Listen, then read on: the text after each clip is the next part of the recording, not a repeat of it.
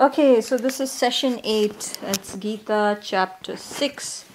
So, I wanted to just quickly recap. We've kind of wrapped up Karma Yoga, and I'm not sure if any of you have read the second chapter of my first book. It kind of summarizes everything. So, it's nice to go back to the summary of the Gita as we transition. So, there are 4 yogas in the Gita. The first yoga is Karma Yoga. The second is Raj Yoga, which is chapter 6. And then you have Bhakti Yoga, which is from chapter 7, kind of from 7 onwards till 12. Now, Raj Yoga and Bhakti Yoga, they are together called Upasana in Vedic terms. And Upasana is further under the category of Karma Yoga. So in the Vedas, you have the Karma Kand and you have the Gyan Kand, essentially. Or you have the Karma Kand, Upasana Kand and the Gyan Kand. But in Gita, you have 4, Karma Yoga, Raj Yoga, Bhakti Yoga and Gyan Yoga. So we are transitioning from Karma Yoga to Upasana, to Raj Yoga. Now, Raj Yoga is where you have all the spiritual practices, the techniques. Actually, that is chapter. Which chapter is that of mine? I think chapter 4. I think chapter 4 of my book, of my first book, that I have covered. That is basically I've covered Raj Yoga, all the techniques and everything of my first book. I think it's online. I didn't read it again. Actually, today I was thinking of reading it in case I find some points. Let me see if I can pull it up. So, Raj Yoga is where you have all the spiritual techniques, which includes all the physical yogas, the pranayams, meditation, Kriya Yoga, all of those things. Even though chapter 6 is only about meditation, because in the Gita it is only it only sort of refers to the breath, the pranayam, very briefly. It was in those times the kriya, the pranayams, they were not so pronounced, so to say. They were not so prominent in practice. The main practice was to prepare for meditation. So everything sort of leads up to meditation. So the asanas were really for the yogi to prepare his body for meditation. The pranayams are also for the yogi to prepare the yogi for meditation. But everything sort of was a preparatory step for meditation. And so this chapter 6, solely talks about meditation itself.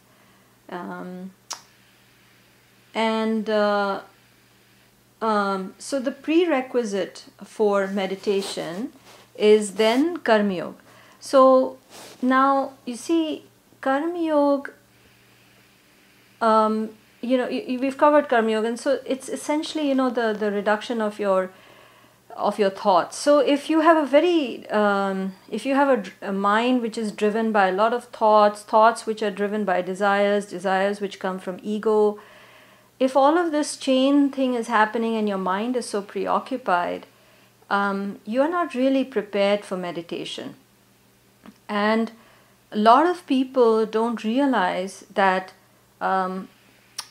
there's a prerequisite for meditation. So meditation, yes, you can meditate, but it will not really give you the results, or you will never attain the fruit of meditation if you have not done the prerequisite. So essentially, when your vasanas, your mind is not driven by vasanas and desires that much, of course they'll still be there. But say if you have your vasanas are say at 100%, right? Now if you remove the vasanas, your thoughts which are driven by desires, by ego, and your vasanas, your impressions, by say 25%, at that point, yes, you should start meditating. But if you see people, or even if you see yourself, if you go back and see how you've evolved and you see how other people have evolved, a man or person doesn't naturally become inclined towards meditation or is not very effective at meditation or doesn't get anything out of meditation, one who is very extrovertish. So the natural evolution of our soul growth or our human evolution, we naturally go from the outside to the inside when our outward looking extrovertish attitude comes to a certain detachment. We sort of start moving towards the inside. But a person who's very extrovertish, who's very driven, and cannot ever see anything beyond that, that person cannot really meditate or get anything out of meditation. So that is not to say that you cannot be externally focused and internally focused. It's not that. What I'm saying is that a person who cannot see beyond a three-dimensional kind of living where it's objects, it's about attachments, it's about solely material desires and so forth, that kind of person can never be drawn by anything subtle, even if it's their own feelings. So they would never recognize that, they may feel irritated or anxious, or they may even have depression, or they may have something within themselves which the other person recognizes, but they are unable to recognize because they never look inside. But a person who has started becoming aware of their inner feelings and inner thoughts and has sort of increased or expanded their awareness from just the physical plane to more of the subtle plane also, at that point, yes, you can say, yes, the ground is prepared for meditation. So in the Gita, it talks about Karma Yoga, in order for you to kind of reduce your worldly desires and your impression-driven actions and so forth. It's the preparatory step is Karma Yoga. And most people are really at that point in their evolution, that they are in the Karma Yoga phase. Very few are really have really gone and pondered within or started pondering within. So the other thing is what even the Gita in chapter 6 says is that, you see, it's not that this transition from Karma Yoga, the evolution or the maturing of a soul, of a jeev, has to happen in one lifetime. Okay, so it's a evolution over lifetimes. So think of the lifetime of a jeev, of a soul, individual soul. Don't think of it as just happening within your lifetime as you are today. Okay, so think of you, the jeev, not you, the personality, whatever your name and body is, but the jeev, that individual soul that is within you. You think of that as your true, identity, or sort of that is who you are right now, is a jeev, is an individual soul that has lived many lives. And so like that, you are moving from lifetime to lifetime. It's like moving from, class 1 to class 2 to, whatever, grade 1 to grade 2 to grade 3. So you are evolving, right? You're going one grade higher. So chapter 6 is like, you're in grade 6 now, right? 6th grade. And so this doesn't happen necessarily in one life.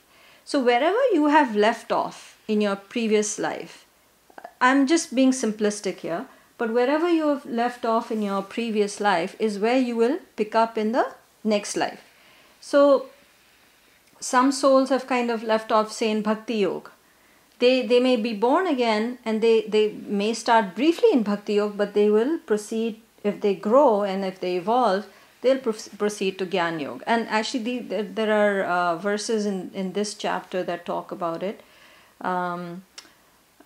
Let me see which verses those are. I had marked them. But it's not something that I'm going off topic. I wanted you to, because actually Arjun asked Sri Krishna this question. Yeah, verses 41 and 42 actually refer to those, what I'm saying. So wherever you leave off, you kind of start off in the next life. So the evolution has gone now from Karma Yoga into Raj Yoga. And what the next question comes is, what is meditation, right? So meditation is a widely used term in the West. The Sanskrit name for it is Dhyan, which is used here in the Gita.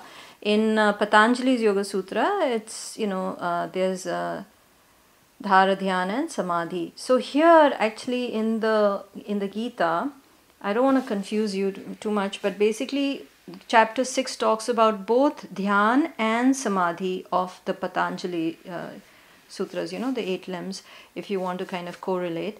But Dhyan in the classical terms in Gita is really the Samadhi that you will find in Patanjali. It's the final merger. It's the merging of the mind into pure consciousness through single-pointed meditation or single-pointed concentration or whatever it is. So, Dhar, Dhyan and Samadhi combined here in the Gita is called Dhyan. Okay? So, meditation is the merging of the mind into pure consciousness. And here it talks about the method as well. So, from verses 11 onward, Sri Krishna is saying, take a seat which is not too high or not too low, and then put first a cloth, then a skin, and then the kusha grass, and then you sit on it with your spine erect and put your concentration at the tip of your nose, and you start breathing, and then you focus, and and he goes through all these steps of meditation. It's incredible, but it's like step by step. He gives these instructions of how you should meditate. And actually before that, he actually is given he gives all the prerequisites for before you start meditating. How you, like I said, the Karma Yoga aspect. There are a few verses here that I really like in this chapter. I really like this chapter anyway, but there are some things which are very deep. Like there is verse number 5, and it's a very popular verse. It talks about how you lift yourself by your own self, by your lower self, okay? And your mind is a friend. It can be a friend to you, or it can be your enemy. So there are two parts to it. So the first part says you lift yourself by yourself, okay? It can be a little confusing, but essentially what that means is that, see, you have your body, mind, intellect, memory, ego, and self, right? Now in the Gita, when the self with the uppercase S is used, that refers to your Atma. In English, whenever you see the uppercase self, that refers to your Atma. When it's lowercase self, that is your lower self, your mind-body complex, your intellect, mind and body complex, right? So what it's saying here is very, very important. How can you reach your true self, your higher self, your Atma? When you are identified or when you are existing from a lower identity of yourself. Do you understand what I'm saying? So here you are, you're kind of functioning from your lower identity, right? Now, how is it that you can move from this lower functioning, lower awareness that you have of yourself, which most of the time, if you realize, we operate from the mind and intellect level. So how do you move from where you are to the next level when you're not even there yet? So here in this verse it says you lift yourself by yourself using your mind and intellect only. Because the mind and intellect, when it's purified, it can be used as a tool to go to the other side. The other side meaning your Atma. So it's like, I'd mentioned this once before, it's like, you're standing on the threshold or, sort of at the, the doorway, You're standing on the doorway, okay, of your house. Now, outside is this infinite universe. Just imagine it like a, like a sci-fi movie or a sort of animation. So now imagine yourself standing at the doorway. Behind you is your house. Your house meaning your body, your mind, your physical existence, your subtle existence, and your causal existence. That is the house. So behind you is the house. Now you're looking outside, and outside is this gigantic infinite universe, and there's galaxies, and you look below your feet, there's nothing there except infinity. You look in front of you, there's nothing but infinity. How do you plunge into that infinite consciousness, into that infinite space? How do you take that plunge? So on one side is this infinite consciousness, yourself, your higher self, and on the other side is your lower self, and you are on the threshold. Now, using that mind, intellect, memory, and your jeev, your entire thing, that itself can plunge you into the infinite. That using that itself, you can plunge into the infinite. Do you understand? Because there is no other means that is available to you at that point when you are inside the house. You're on the threshold and using your mind and intellect. So the mind and intellect can either make you inward facing or outward facing. It's a tool, The mind and intellect is sort of the threshold. So it can either make you focus on the lower awareness, on your lower self, or the mind and intellect can be used to contemplate and use that as a tool for contemplation, use that as a tool to prepare you for that infinite. So the mind and intellect here in this chapter is preparing you for meditation. And that's how he says, how you only use the mind to get rid of the thoughts. How? Because when the intellect overrules the mind, you can reduce the number of thoughts, you can reduce the number of asanas, you can reduce the desires. You use the intellect to purify the mind. You use whatever knowledge or gyan or whatever you want to do to purify the intellect, you use that to purify the intellect. And when the intellect realizes that this is where I want to merge into, you have to have tremendous faith and be incredibly fearless to sort of take your ego to extinction and plunge it into that infinity. So here in this chapter also it says, basically where the ego sort of plunges itself, or the intellect plunges itself into infinity and merges with that infinite consciousness that you are.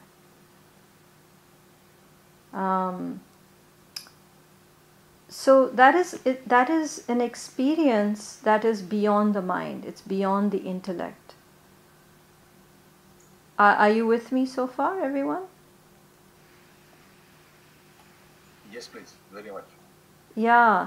So it's very interesting. You see, you take your mind use that mind as a tool to a certain point, and then after that certain point, it's surrender.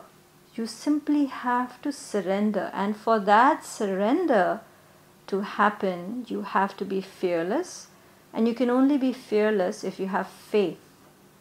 So I can tell you from my experience, when you get into a very advanced stage of meditation, the ego does not want to be exterminated. That ego wants to hold on to its identity. It doesn't want, it wants to remain. And so there is a fear, because the ego fears that death. And so when you listen to the Kathopanishad, and you listen, let me see one second.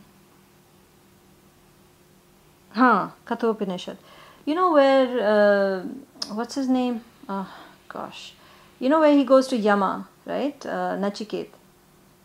and he dies, correct? I don't know how many of you know. So in the Katha Upanishad, Nachiket, he dies and he meets Yama, the Lord of the Dead. So it's not that he died, it's actually symbolic for that his ego died. Okay? And so the death of the ego is something that has to happen for you to experience the merger. And it's a very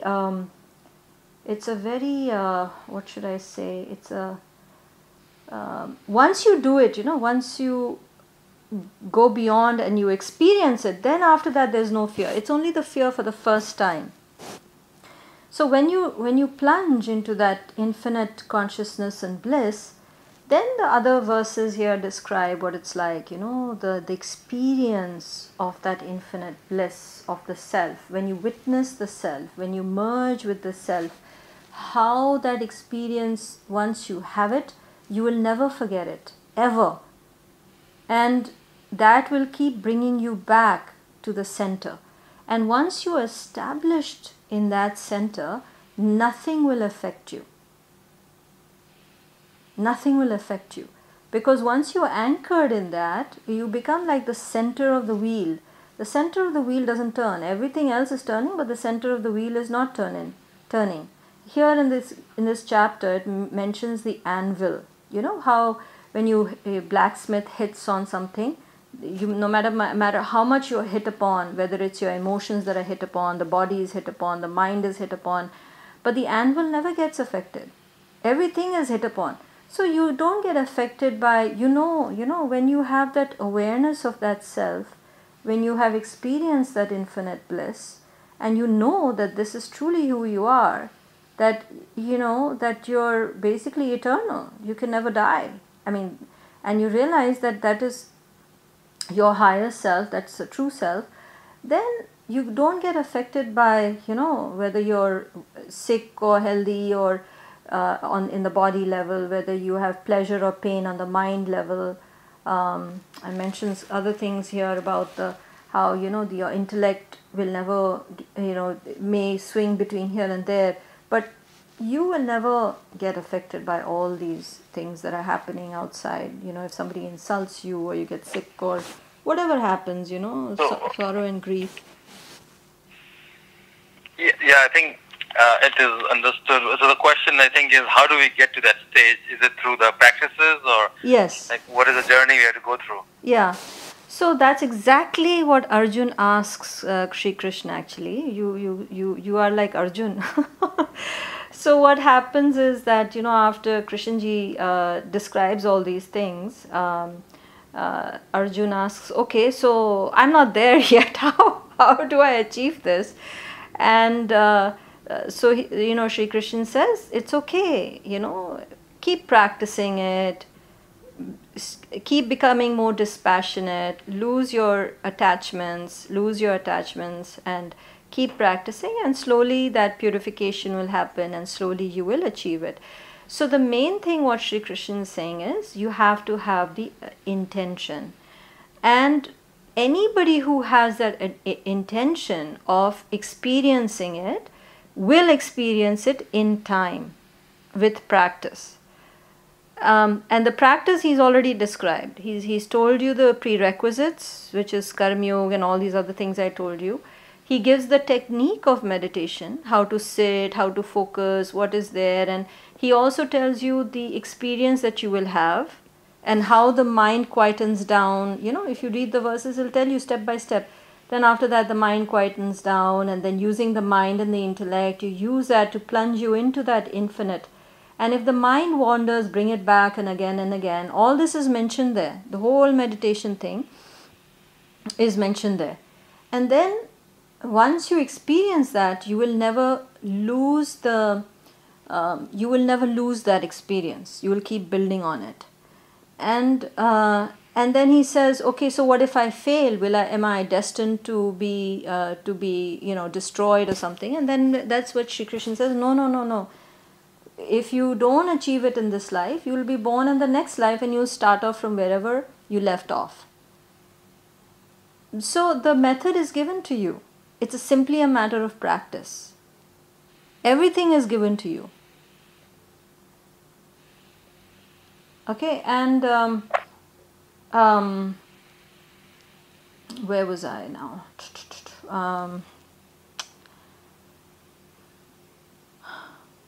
I've forgotten. Can I ask a question here? Yeah.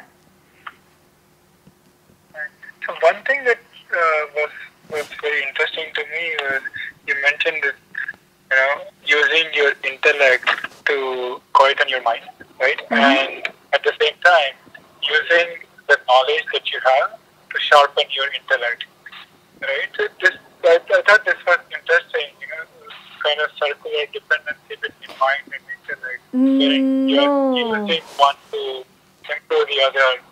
No, it's not. So, if you go back to the Tattva Bodh chart, the mind is simply your thoughts and perception, and above the mind is the intellect. So, in your sort of hierarchy, you have your body, then your mind, and then your intellect. So, it's mind over body, and it's intellect over mind. Okay? And usually what happens is our intellect is driven by the ego, usually, or memory meaning vasanas. So usually what happens is that our ego or our vasanas, or whatever past memory impressions we have, that drives the intellect. But you can purify that. You can using Karma Yoga, using knowledge. So the intellect is purified by knowledge. Got it. So when you say knowledge of the self, knowledge of your being, that kind of knowledge. Right. And that knowledge, we don't have to link that to mind. Sorry? It's just our understanding of knowledge. This knowledge, we don't have to link that to our understanding of the knowledge or to purify our intellect. Okay. Yeah, so you know how in chapters 4 and 5 he keeps talking about how knowledge is the highest and renounce your actions into knowledge and so forth. Basically, it's that knowledge means knowledge of the self. Knowledge meaning like what you're doing now, learning the Gita. That kind of knowledge, knowledge of your true self, knowledge about who you really are, what is your real nature, and so forth. So the highest knowledge, which is wisdom, right, that purifies the intellect. So it kind of moves it from being ego driven to being driven from the higher self. So when you gain that knowledge, when you gain that knowledge, then it is a tool by which you can use your wisdom. Basically, wisdom is only in the intellect only, right? I mean, wisdom is it's a sort of a function of the intellect. Knowledge is a function of the intellect. So you can use that intellect to merge into your higher self. That's what it's saying essentially. So this knowledge, first you read about what your nature is, what your true nature is, you ponder upon it, and you can use that as a sort of a meditation or whatever you want to do. Once you gain that, that will also give you an intention to merge with yourself. It's because you know that true nature and you want to experience it.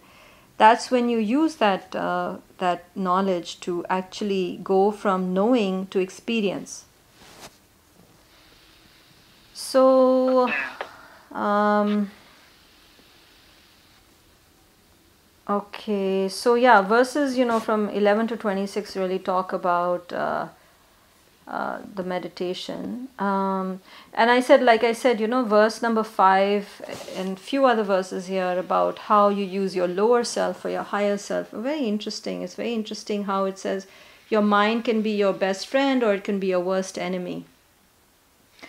Because, an impure mind is your enemy. A purified mind is your friend because it helps you deal with pain or pleasure. When the mind is purified, It is your friend. It will help you.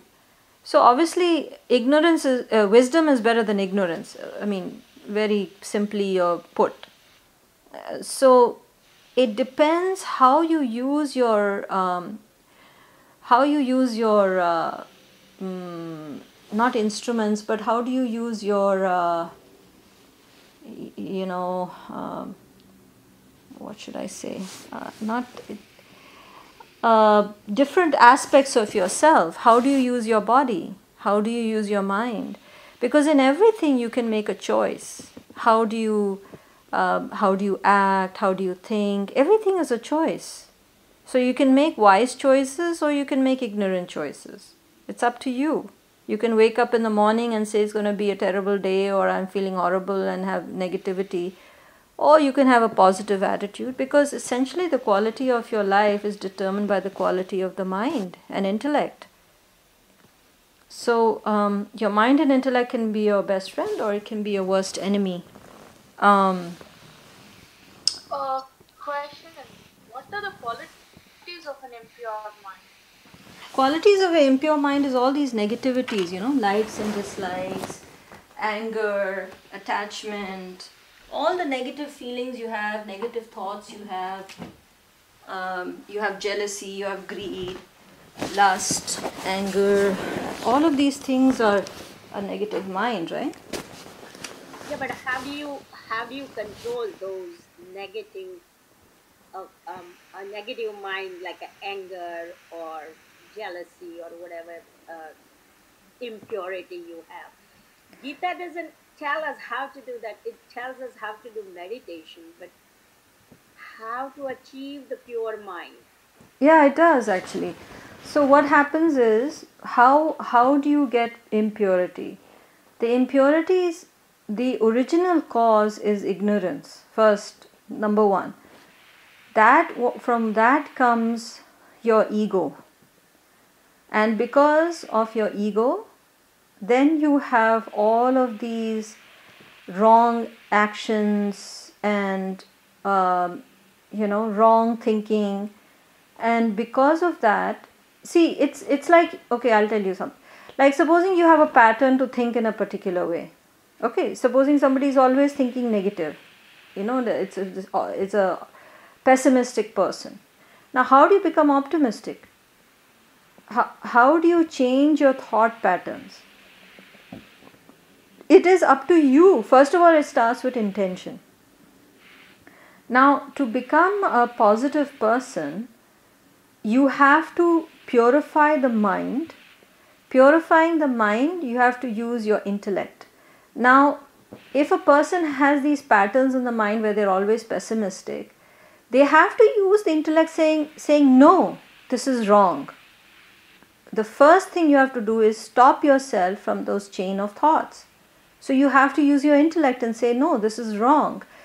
And at that point, you have to choose what to think, because you do have a choice of what you think. But unless you use your intellect of right and wrong and what is correct, and talk to yourself, and talk to your mind using your intellect. Intellect meaning all the reasonings that you do, all the wisdom that you use. That this is why you use all this knowledge to change your thought patterns. All this knowledge and wisdom that you gain is simply to change your thought patterns, and that is exactly what is vasanas. Vasanas means you always run down the wrong patterns. And how do you change those patterns and create new ones? So tell me if there is any other way to do it, but there is no other way. So it is mind that creates problems in the body, because your mind thinks certain ways. It is only wise thinking through the intellect that can tell the mind, no, this is wrong. I should not think of negative outcomes, that, oh, there's something wrong with my body, oh, this is wrong, this is bad, and look at bad intentions of people, or always gravitate towards the negative or whatever, because the mind will always chase after the negative. That's the nature of the mind. It is only by using your wisdom through the intellect that you can conquer the mind. And the intellect is purified by wisdom, by knowledge. There is no other way. There's nothing else that is available to you to change your thought patterns. Do you agree? Yes, I agree. I mean, when you talk about it, yes, I do agree that it is in your own control. Correct. It's choices of how you want to think. Yeah. And so you see, the Vedic knowledge is very scientific, it's very scientific. It goes step by step. It doesn't, like how we just make general statements. It's not fuzzy, it breaks it down. It says, see, body is controlled by the senses, controlled by our perception, which is our thoughts, and thoughts are controlled by the intellect is controlled by the memory of vasanas are controlled by the ego, blah blah blah. So it's very, very scientific, it's almost like biology. So it is telling you what instruments are available to you and which knob to turn. If you turn this knob, see, it's like a watch. When you open a watch, there's all these wheels. So think of it like these wheels. You turn one wheel, the other wheel will turn because they're all interlinked. So it's saying just go to the highest wheel. See, a lot of people do yoga asanas. Fine, you do yoga asanas. But that itself is not going to change your entire existence. Your existence has many interlocking wheels. So it's saying that you go to the highest, top down approach.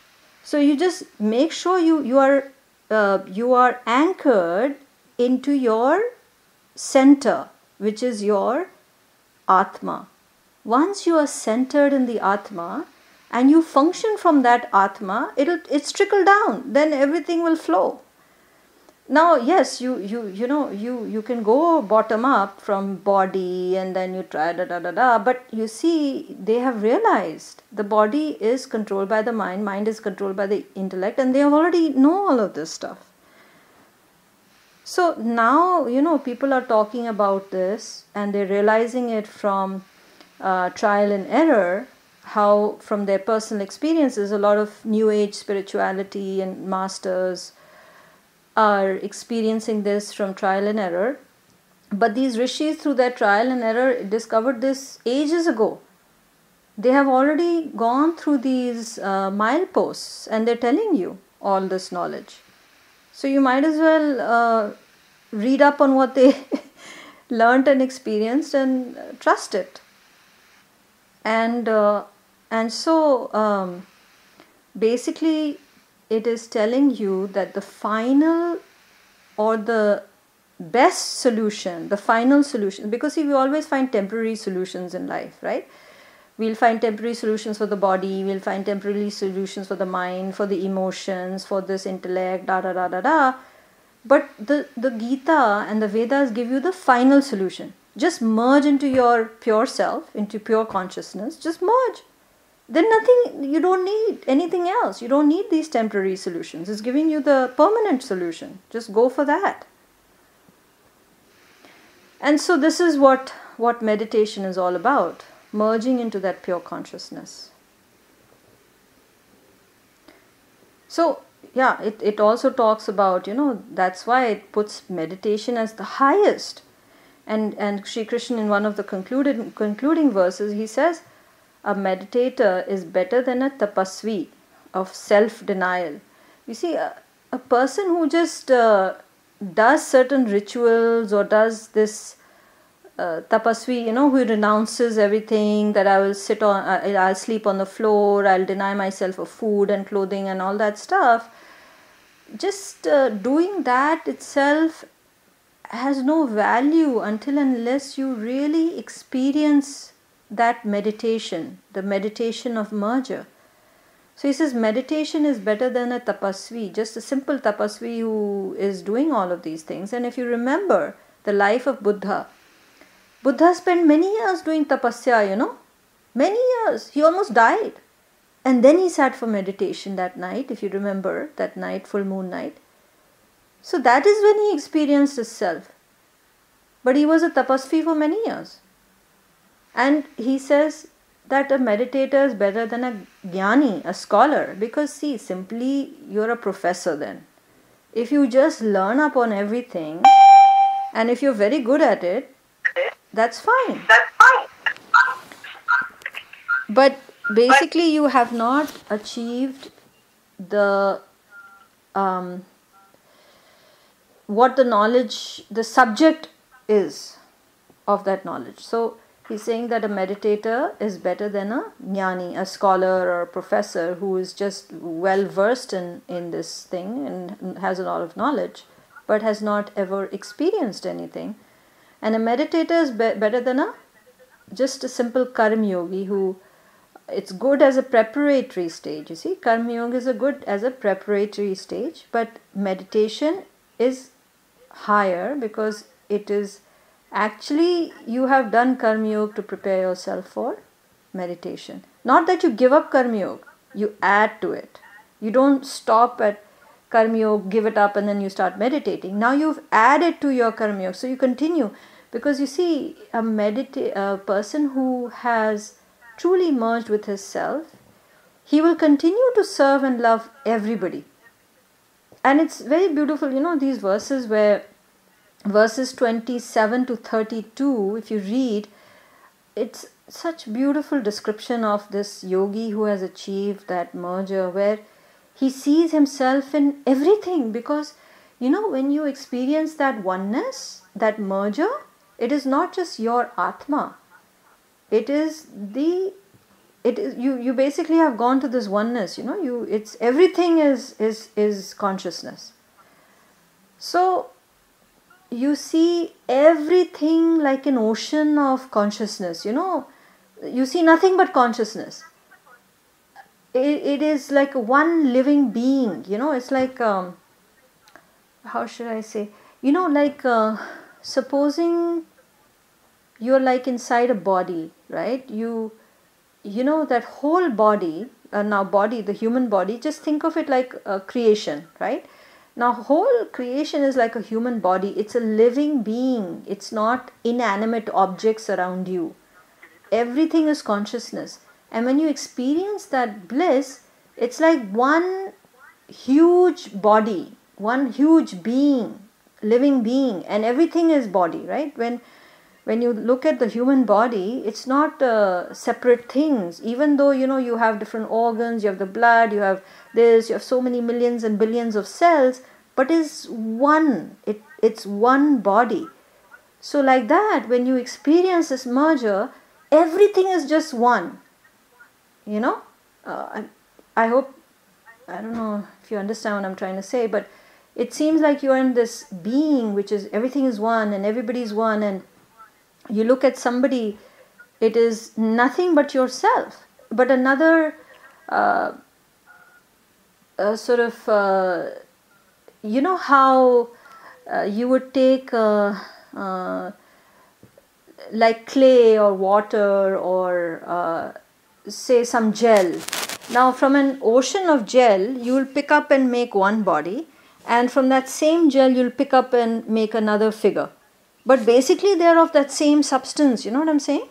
So you would see everybody just like you'd have two puppets on your hand, one puppet on one hand, one puppet on the other hand, and these two puppets are there, right? But essentially it's your right hand and your left hand. It's not two separate bodies, not two separate people, entities. It's the greater whole is the same entity.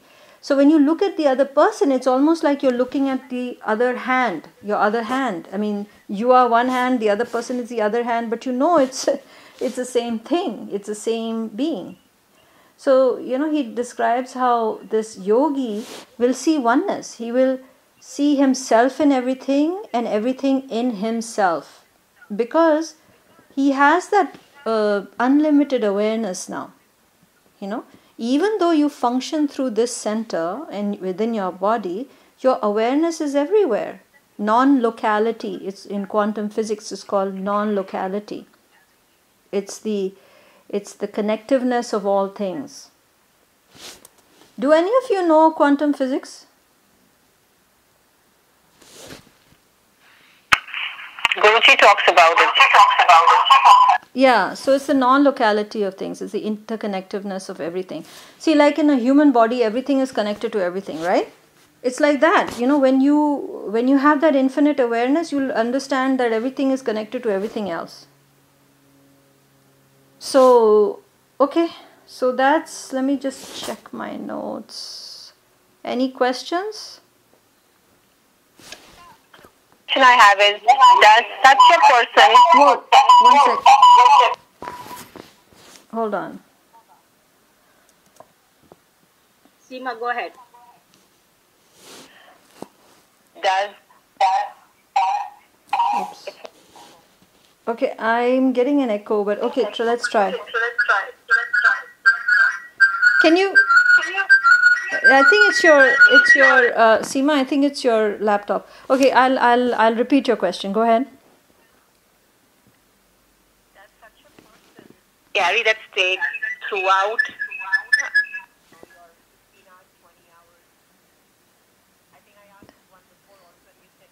Yes, yes.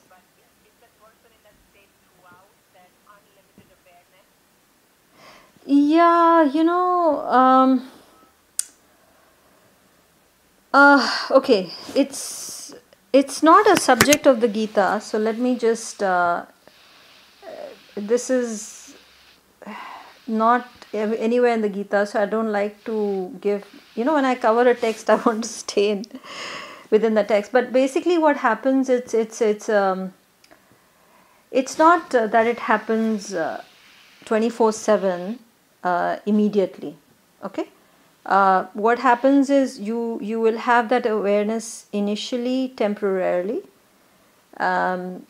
It's like an opening. You might have a flash, maybe once in a lifetime, maybe a few times in a lifetime.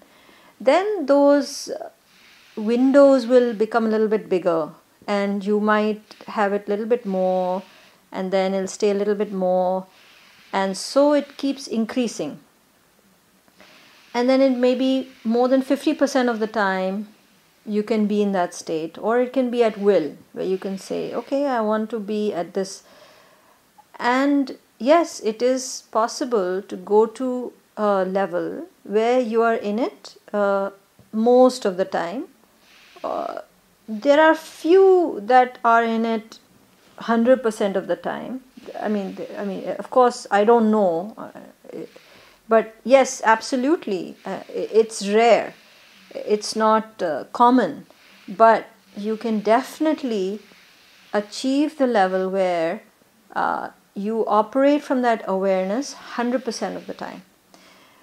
Most people find it difficult to operate in this world sometimes, because you can basically not sleep.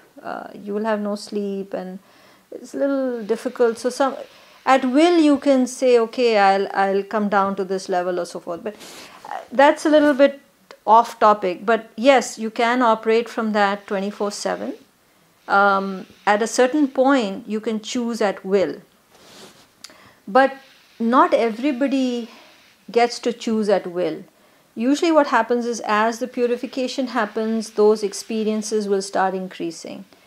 And not just that these experiences start increasing, but the time, the amount of time that they last for will be longer and longer, and so forth. But yeah. Someone was asking a question. This is Nayana. I wanted to ask you, why did you call this yoga that has been described in Gita, Karma Yoga? You mentioned second as a Raja Yoga for this chapter 6. Yes. Why did you call it a Raja Yoga and not the Upasana? like a meditation yoga or something? Huh? No, because that is what, it's not my choice, it's not what I called it, but this is what all the teachers before me have called it. Oh, okay. Yeah. So if you pick up any of the teachers, the gurus or masters, they have called this as Raj Yoga. And you'll see why in the 7th chapter. Oh, okay. Yeah, it mentions why this is called the Raj Yoga. Thank you. Yep. Okay, I was actually going to lead a meditation, but we don't have time. It's 7:54. But it would be very nice. How many of you do not meditate? Everybody meditates? At some level. Yes, Vinita. Okay. That's some. So it's nice to meditate, but it's also good to be meditative. And what I mean by meditative is being having that awareness as you walking, talking, working. Because what happens then is that you will not get disturbed, that easily by situations or what people say. So if you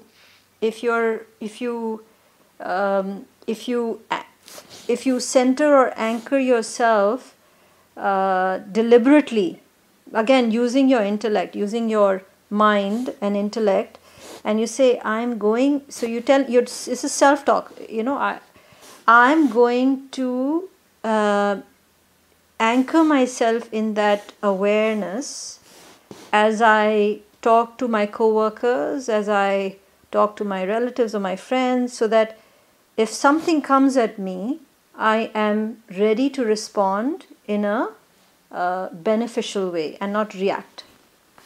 Do you understand what I'm saying? So it's good to meditate, but a lot of people meditate, and the moment they come out of meditation, or even while they're meditating, they can get annoyed or angry, and they're back to square one. I mean, first of all, they haven't done the purification, they haven't done the prerequisites. Like I said, many people start meditating without any purification. It's angry person should not meditate. I'm not saying it like this. This is Shastra has said it. People who get so angry, you will aggravate that anger because you're increasing the energy of that anger. So you need to, not saying that you never get angry, reduce that a little bit, like if it's this much, at least reduce it 25%, then start meditating. So you need to keep purifying and meditating, purifying, meditating. So it's not that you'll get to 100% and then you start meditation. You'll never achieve that. But what the compromise is, you purify at least 25% and then you start meditating. But it is very important that of course we sit and meditate like it says here, but it also says to keep yourself at the center, to be anchored into your center. So that is meditativeness, to be aware as you're going through the day, because see, problems will never go away, misery will never go away. So you have to know how to respond to it, right? So that's why it's very important to be meditative as well throughout the day. I had one question on the state of meditative.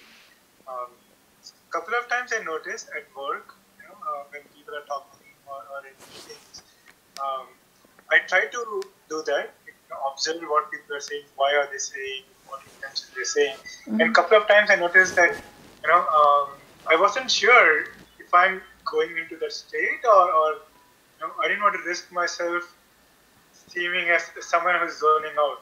And then I had to snap out and again come back. Just wanted to share. How do you handle such situation? Where you don't actually zone out? No, I mean, I'll tell you what my experience is that when I'm in that awareness, my intellect is actually much keener, so it actually increases your intelligence. And that is why intelligence is beautiful, because the more it is guided by awareness. So it's like the sun, when the sun shines on water, which is your intellect and mind, so think of it like that, and the sun, your soul, your atma, the sun is shining on the water, and you know how it glimmers. Now the more the clouds part and the sun shines, the more sunshine will start reflecting on the water. So your intelligence will keep increasing and increasing and increasing as the veil gets thinner, as the clouds start getting removed. So what I have noticed is my intellect is much sharper, much, and when intellect starts getting purified, your intuition increases, your intuitive abilities increase. So it's not that I zone out, but I can see not only that the intellect is working, but the intuition is much better as well. So you start functioning way better than before. So it's not a sort of a judgmental kind of situation. It's more about an understanding. So the mind is more available, because what happens is otherwise our mind is constantly going but when the mind sort of calms down, you have more capacity to into it. So it's not that the mind is very active when you are at work or talking to somebody. When you have that awareness, more of the mind is available to you. I don't experience zoning out actually. No, but zoning out in the sense, how do you put it? You are looking at people, you know what they are saying. Uh-huh. At the same time, if someone says something, the impact that it has on you is not the same impact. Yes, absolutely. You're observing that impact, right? Yeah, exactly. That's what I meant. Yeah. That's beautiful. That's perfect. That's exactly that is what you should be doing. That observation is called witnessing. So you see, oh, I reacted like this, or this person said it, and this was the impact on it. So you're seeing sort of as a onlooker something that is happening as a reflection. It's like something is reflecting on the water and you're saying, oh, this reflected in me. When this person said, you see that reflection in yourself, but you're observing it. Yes, that's very good. I do that too. Yes. I got very upset recently, so I was observing, oh, I'm really upset by something. And because this is new, I wasn't sure, if, I obviously don't want to run the risk of coming across as someone, as are you not paying attention, or are you not in this room, or, see what I'm saying? That's not normally how people... No, then that's called dispassion. It's not that you're not paying attention, it's just that you're not so involved in it just from a mind level. You're gone above the mind and you're simply observing it. So you're witnessing it. So it's very good. But I guess you close your eyes when you do it. No, I don't. No. That's why I said being meditative, your eyes are wide open. But he does that. He's like, whenever he wants to experience something, he'll be like, deep breath and close his eyes. Of course. But when he's at work, he's interacting with somebody, he's meditative.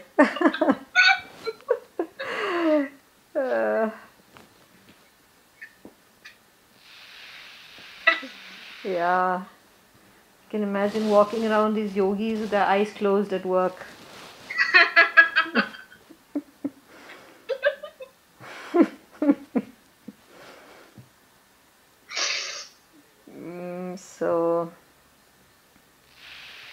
So please read those chapter 6, okay? Because a lot of people will ask you, nowadays a lot of people are very interested in meditation, and you must know what is meditation according to Gita. Because most people know meditation according to Patanjali Yoga Sutras, not according to Gita. So you must read this to understand, because there are very few Upanishadic places, like there is Kaivalya Upanishad, which talks about, so in the Upanishads it's called Nididhyasanam, okay, it's not called Dhyan. Dhyan was first used in the Gita. So Kaivalya Upanishad is also talks about um, um, nididhyasanam, okay, which is dhyan in this thing. Meditation, I don't know how meditation came about, but meditation can imply anything. It is not as precise as the Vedic words, it's very, very precise. What is dhyan? So, a lot of people confuse japa with dhyan and concentration. No. Dhyan, according to Gita, is the merger which is called samadhi in Patanjali. That merging into pure consciousness. Remember that. When somebody asks you what is meditation or dhyan, it is the merger into pure consciousness. That's it. So, a lot of people do meditation, it's simply calming the mind, reducing thoughts, feeling this. Yeah, you can call it meditation, that's fine, but don't call it dhyan. Dhyan is the merger into pure consciousness. So nowadays meditation is becoming more popular, but it's really a technique to lead you up to the merger. It is not about the merger. Now a lot of this is about, the guided meditation and all of that. It's fine, that's meditation. You can call it meditation. Don't call it dhyan. Dhyan is different. Do you understand what I'm saying? Yeah. So you should read it because, you're now an ambassador for chapter 6 of the Gita in the world, as you have covered it. So make sure you read it.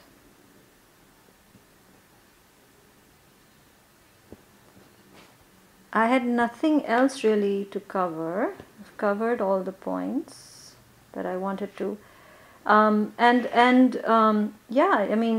If you have any questions, feel free, just to email me or talk or whatever. There are many things about meditation, and I was lucky to have spent, of course, many years with Sri Ravi Shankar, and that's where I was initiated into meditation. I actually started meditating when I was a teenager, but I was initiated into meditation through the Art of Living.